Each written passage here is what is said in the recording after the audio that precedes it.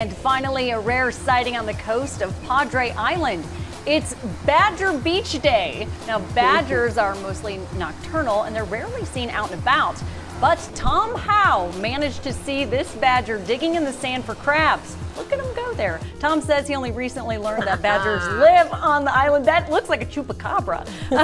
But he never expected to see a badger in person. So Tom called this a bucket list item.